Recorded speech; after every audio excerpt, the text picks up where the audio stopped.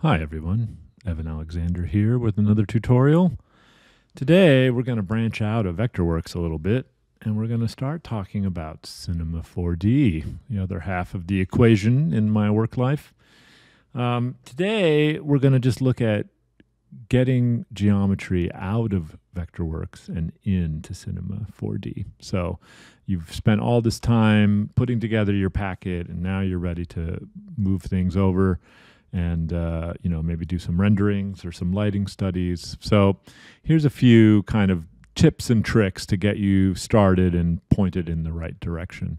I'm in Vectorworks 2021 here, nothing fancy. I'm in top plan view.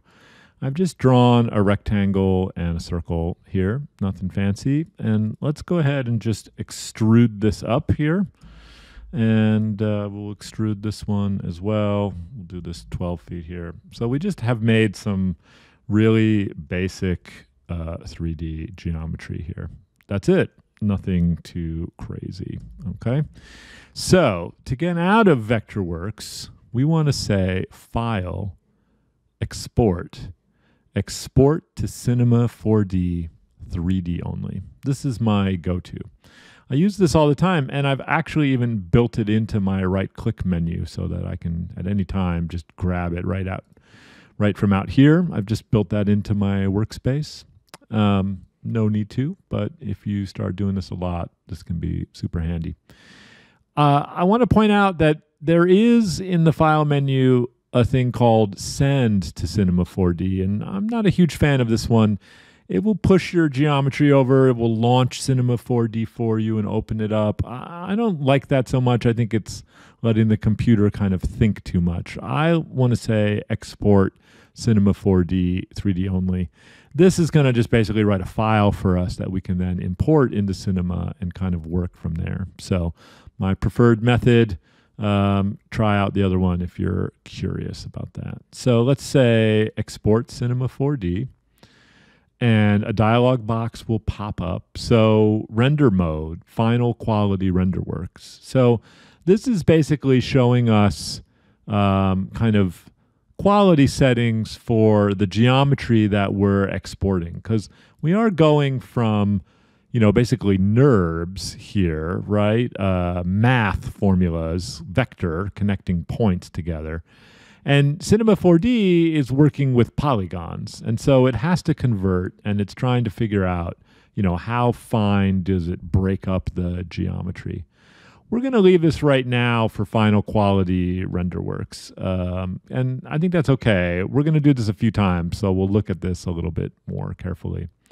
And then it's asking you what you want to export. So all visible objects on all layers. So that's usually good. There's only one layer here, so we don't have too much going on. But if you have multiple layers, multiple classes, you're working on a big show with a venue and scenery or multiple sceneries, then you can grab it all. Basically, it just relies on your Vectorworks visibilities to define it. So if you have a layer that's hidden or a class that's hidden, that geometry won't come along for the ride. So you can kind of control it that way.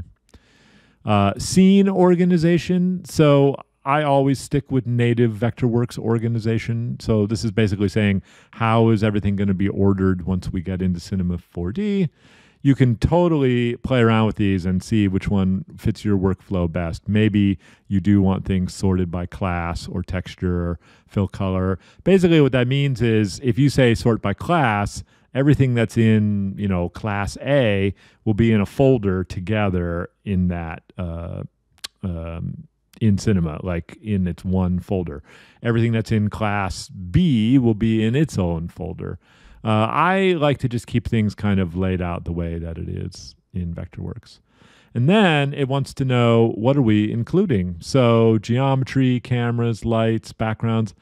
I don't have any of this stuff in here. If you do use lights and materials inside of Vectorworks, you can absolutely move those over into Cinema.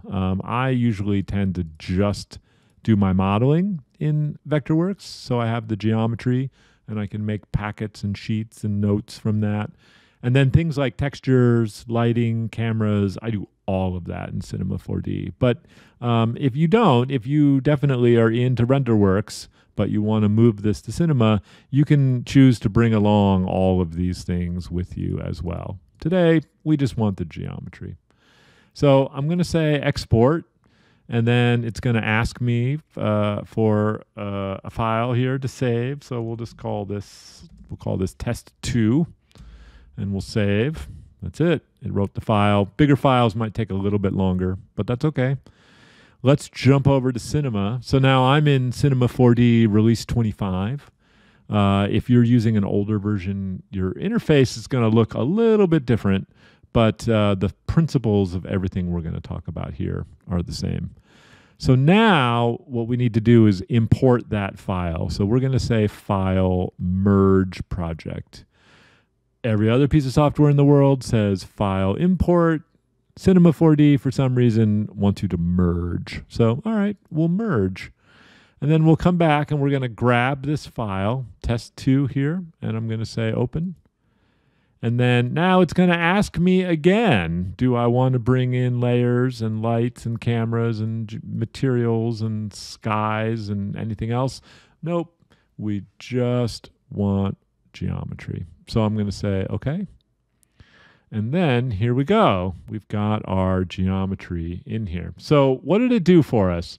It created a null, a folder that is basically the name of our whole Vectorworks file, untitled2. And then inside of that, it made a folder called geometry. So if we had brought in lights and cameras, they would be in their own folder. And then within geometry, now there's another subfolder for our layer. So if we had a layer called venue and a layer called scenery or truss, those would be in their own folders. And then inside of this, we have extrude and extrude one. So very exciting. And so there you go. Now at the most kind of basic level, we've moved all of this stuff in here. So I usually tend to get rid of this first folder. We have this sketch style tag here that we don't really need. But basically we've got our layer and we've got our geometry inside of it. So that's great. And at the most basic level, this lets you get geometry kind of in from, one side to the other. Okay. So let's look at a few more scenarios. I'm just going to get rid of this now. Let's jump back over here. Now, let's say let's name this, we'll call this EA layer 1. Let's go ahead and make a new layer. We'll call this EA layer 2. Now on this layer, let's do a few different things here. So let's, we'll go ahead and draw a circle and I'm going to extrude this up. And then maybe what we'll do here is we'll duplicate this here and we'll duplicate this again. Here we go. And then we're going to grab all of these and we're going to group them. So now we've got a group here. And then I'm going to grab a rectangle and let's extrude this up here 8 feet and we'll duplicate that. And we'll just offset this here. Maybe we'll just bump this up a little bit. Just making up some stuff as we go here. So let's grab this. And now let's make this into a symbol. So let's say modify, create symbol.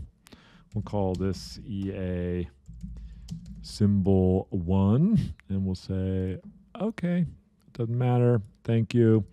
All right, so now we've got a few different things going on here where we have multiple layers. And on one of these layers, we have a group. And on one of these layers, we also have a symbol. So now it doesn't matter what layer you're in and on. Again, as long as these layers are visible, then it's going to grab everything for us. So let's say export Cinema 4D. I'm going to keep the quality where it is. I'm going to keep all visible objects on all layers. That's good. If I say all visible objects on active layer, it's only going to grab this stuff. This design layer 1 here is going to be left behind. So that's okay. And then we're going to stay with native Vectorworks organization for now. And then I'm also going to make sure that export symbols as render instances is checked. This is important when we get into symbols.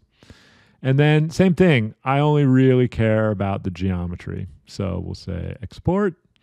And then let's call this one test 3. And we'll save that. Okay, now we're going to jump back to Cinema4d. So same thing, file, merge project. We're going to say test 3. Now it's asking me yet again, do you want layers, lights, and cameras? We sure don't. I'm going to say, okay.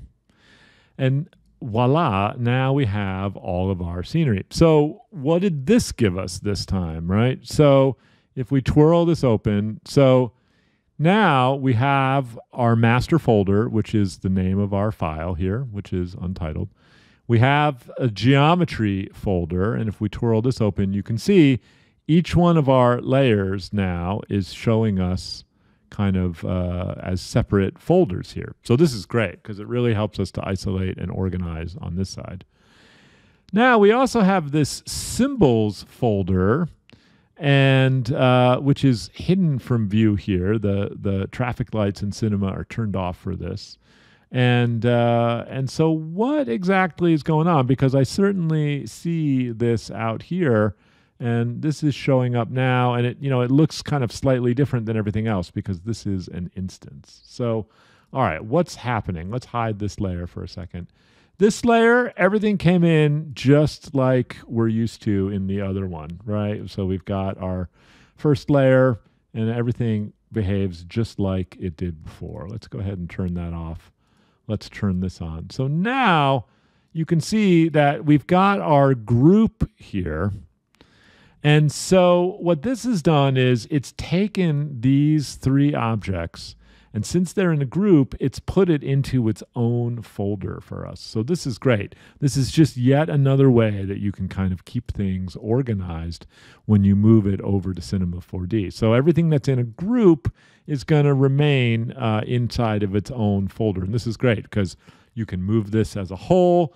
You can add a texture to the whole thing. You can work with it, kind of just like a group. But you still can drill down and have access to the individual elements inside of it. So this is great. We love this. So now what's going on here with this symbol, okay? So what happens with symbols is a little bit different than regular geometry. A symbol what it'll do is it will bring in the master version of the symbol and the geometry. And it's going to put it inside a folder. It's going to put that folder at, like here. It's going to put that folder at 0, 0 in the world. And then out here where you have your actual original piece of scenery, it's going to put what's called an instance of that. And so this is great because, if you have 600 moving lights, it's going to put instances of them all along your truss or, your lighting position, however you have it set up.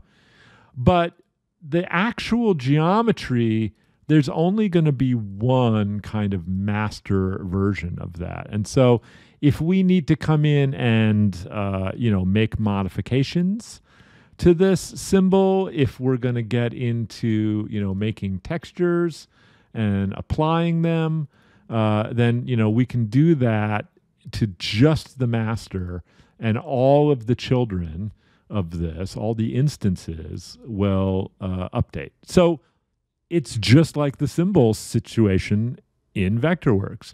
But this is how Cinema handles it, where you have kind of a master and then you have an instance. Or, some people call this kind of a parent and a child. So that's great. And this, we'll keep this hidden here. And so then, we've got the instances. Just the thing to keep in mind, right, is that you can't edit an instance. You can't modify it. You have to go back and do that to the master, which by default is just hidden from view. So that's super handy, and we love that. So that's good.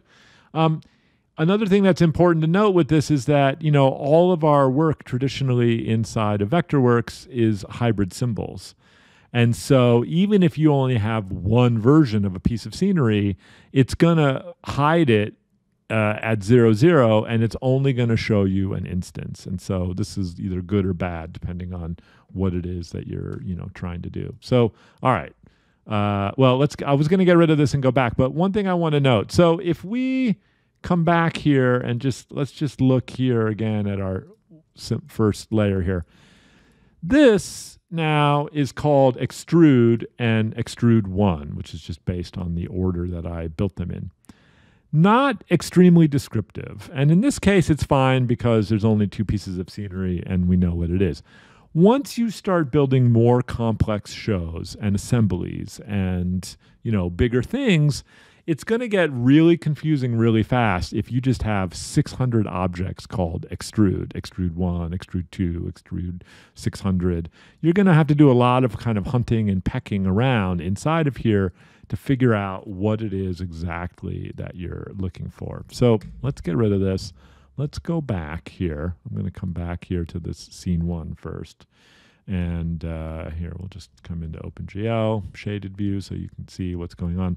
So here's what I recommend. You should be naming your objects before you export them. So what? Like, I've never named anything in Vectorworks. Well, it's really simple. I'm just going to grab this object here. And right here in the object info palette, you can see it's an extrude, which is why that was the name for it. But right at the bottom here, there's a field called name. So I'm going to name this Evans Cylinder. Did I spell it right? I think I did. Now, stupidly, Vectorworks engineers, thank you. If you just hit enter or return, which I'm doing, the field here is still active. So you have to actually click here in no man's land to be able to kind of drop this and get it. I can't tell you how many times I've selected the object, I've named this EA cube, I hit enter, and then I hit the X key to try to get my direct select tool, and I'm like, what's going on? That's not working. And then I end up with all these objects called, cube X, XXX, EAX. So just remember, type it out, and then you have to click outside of the field to kind of hit enter.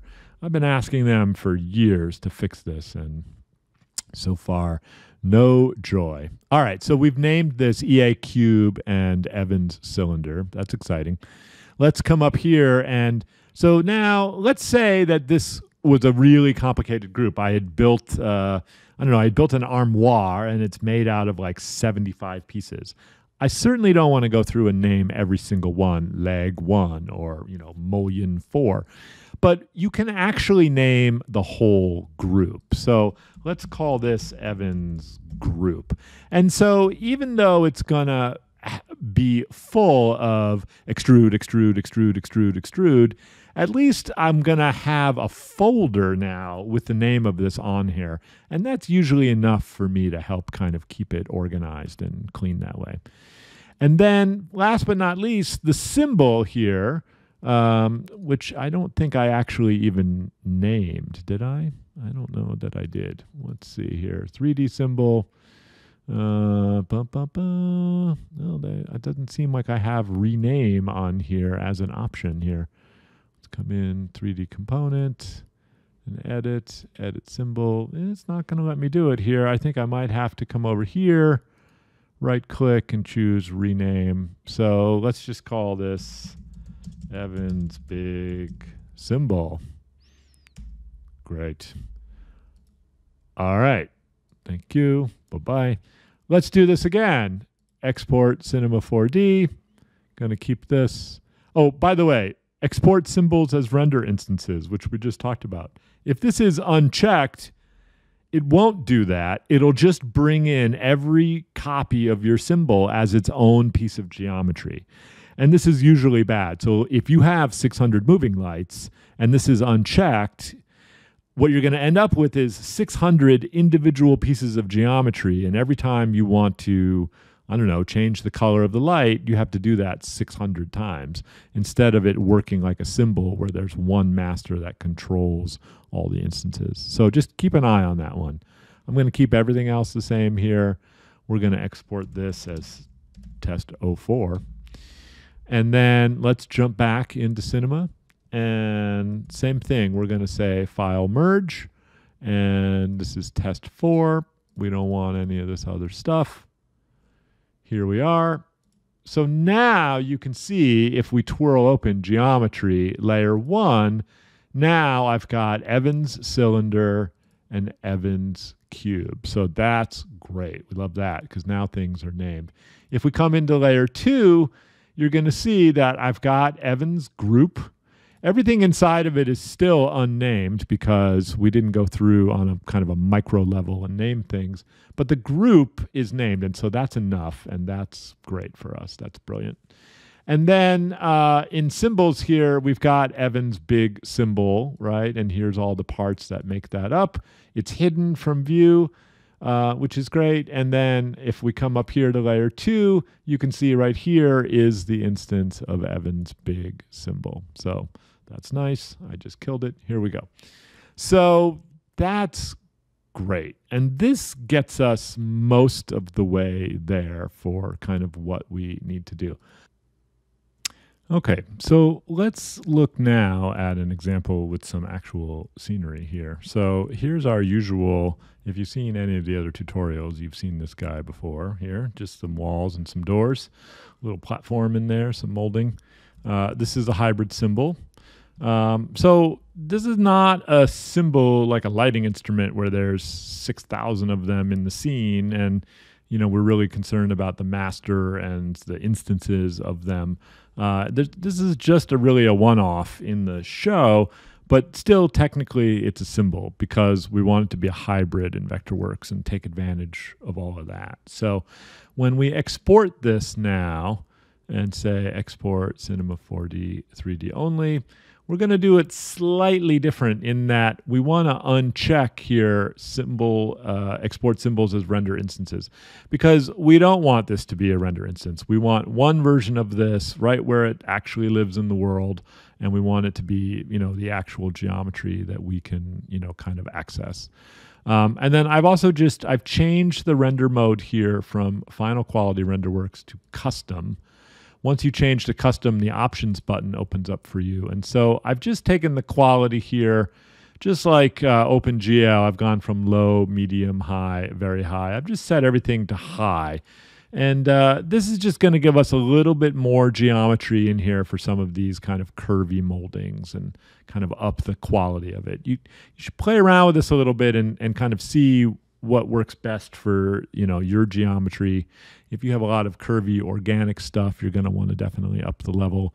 If you're just doing kind of basic square stuff, then the default settings are fine. So let's go ahead and export this. We'll call this elevations from 3D, and we'll just replace this. Absolutely. And now let's jump over here into Cinema4d. Whoops, looks like we've already got it there. Let's try this again. And let's say merge elevations from 3D. And this time we just want the geometry. And this is going to come in here. And so here we go. And now you can see here in this case where it's just, everything's contained inside this one folder here, but it's made up of a lot of parts and pieces. And these parts and pieces are just kind of spread out all over the place. So, the chair rail is just called Extrude 5, and, the wall is this solid edition. And so, you could choose to do your naming here instead of in Vectorworks. I'm just double clicking on the name of this and then, typing in the new kind of name. So that's totally fine. You just have to do a little bit of kind of, hunting and pecking around here. Let's grab this chair rail here, Extrude 5, and we'll just name this chair rail. Now, one thing to know, and this is, there's always this annoying catch in everything I talk to you about, and this is it. In Cinema, when you bring in geometry, no matter where it sits in the world, in the X, Y, or Z, its axes, the control handles, right? The gimbal, whatever you want to call it, it defaults to 0, 0, 0, even though your object is over here. I don't know why it does this. And it's really annoying, but it's okay. It's pretty easy to fix. But it's important to know that, the handle is over here at 0, 0 in our world, but the scenery is over here. And we want to really just kind of move this over here. So here's what I'm going to do. I'm going to select the chair rail. I'm going to come up to the Tools menu under Axes, and I'm just going to choose Center Axes 2. And what that's going to do is it's just going to move this axis over so that now it's kind of right where we want and think it to be. And so you can do this in bulk. So I'm going to grab a whole bunch of objects here and just say axes, center axes. And so you can see here we can do this kind of to a whole bunch of stuff all at once. And so then we get kind of our expected results that way. So just important to know. So, there's definitely some cleanup work to be done here. Now, let's say that this was all in here and, this is looking pretty nice. We don't really need this. We don't need this tag anymore here. I've got my geometry here on the scenery layer. Let's say now that we wanted to bring in, these objects here from this other scene here. So, this is also scenery here. We'll get rid of EA's layer 2 because why not? We'll just keep this simple. Bye-bye. And so let's say this stuff now also wants to be added to the scene. Or actually even, let's do this. Let's say we've come in here and, we've added some stuff here to this scene. Let's extrude this 8 feet and we'll... I don't know, here we'll make this rectangle and we'll extrude this 4 feet. So now I'm going to grab these two objects. It's all on the same layer as this wall. And so I'm going to say File, Export, Cinema4d. This time I'm just going to choose Selected Objects on Active Layer because that's all we want. And we're going to keep this all exactly the same. And then, we'll call this Elevations from 3D, Part 2. And hopefully now it should have just grabbed those. Now, here's my recommendation. Instead of trying to import this into here, you should import this into a new file and then copy and paste over because you just never know what mess you're going to kind of, potentially, bring in and introduce into the system here. So let's just see here. So if we open this up and it's brought in, all this stuff, and we don't really care about all this other stuff. It's actually not too bad, but if this was, kind of a more complicated system, all we really want is this stuff. We want these two extrudes. So I'm going to grab both of them. I'll go ahead and say, center axes 2. And then with these, I'm going to copy these to my clipboard. And then we'll switch over. Where are we working here? We're working here. And then I'm just going to paste these in here. We'll drop them into the geometry. And so now I've got them together. So when you start adding things, changing things, modifying, maybe you're changing just this door, you don't need to re-import the whole scene, okay?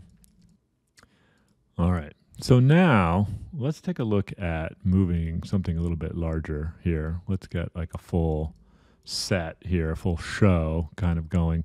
So here we are back in Washington, D.C., and we've got a few layers here, overhead scenery, house seating, stage, and bleachers, or the 3D venue. So I've got all of my 3D here. Nice. I'm going to come back into top plan, though it doesn't really matter. And we'll say File, Export, Cinema4d, 3D only.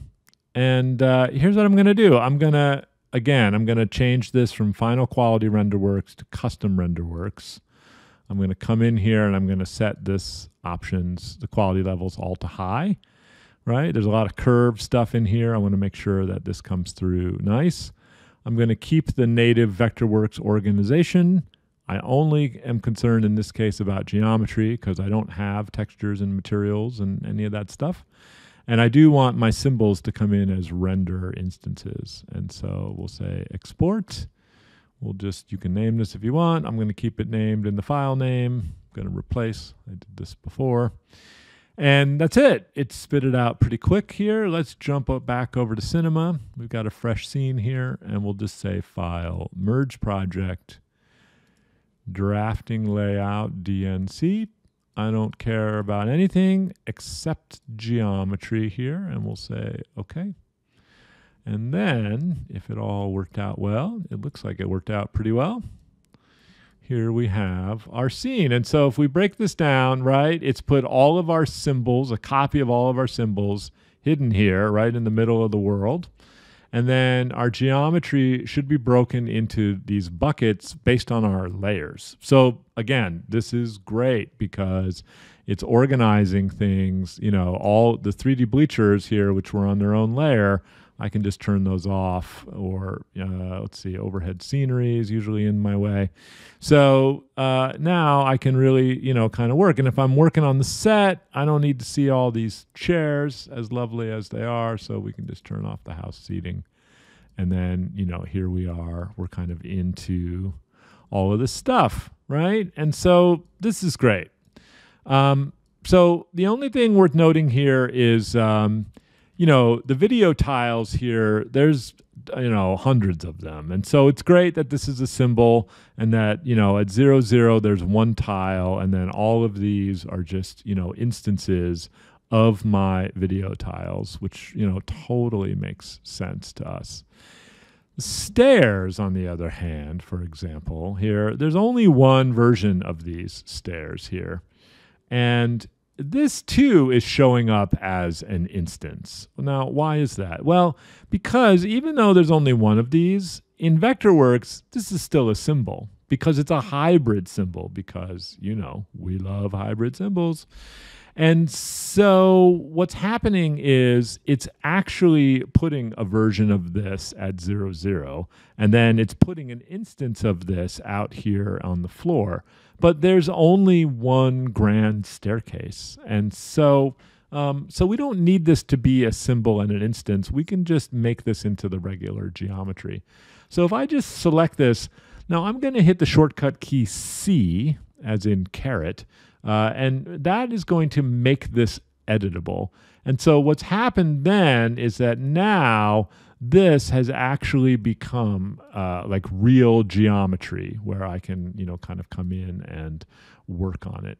Technically, there is still a symbol for it here somewhere, grand stairs 4-7, but we don't need this anymore because this is no longer an instance of that. So we can come in here and get rid of it. So I realize this is slightly confusing. Usually the idea of having a master symbol and then instances spread out everywhere, this makes sense for us. This is great for the video wall. When it comes down to you have a hybrid symbol of, you know, one piece of scenery like the show deck, it doesn't actually make sense for us to have this be an instance. You could keep it that way, but you'd be annoyed every time you wanted to work with it and make a change because you actually should be working on the master symbol. So I would come in here and again, hit the C key to make this editable. And now, you know, this is back to being nice, good old geometry. Just remember to go into your symbol folder here and, you know, kind of find, what was this, 78-inch deck. We don't need this symbol anymore, so I can kind of get rid of it. It's a little clunky, I'm not going to lie, okay? It's not like a totally perfect workflow in this world here, but it's close, you know, and that's okay. All right. I know it's a little confusing, right? So hopefully this helps you with all of your different scenarios, at least to kind of get stuff into Cinema4d.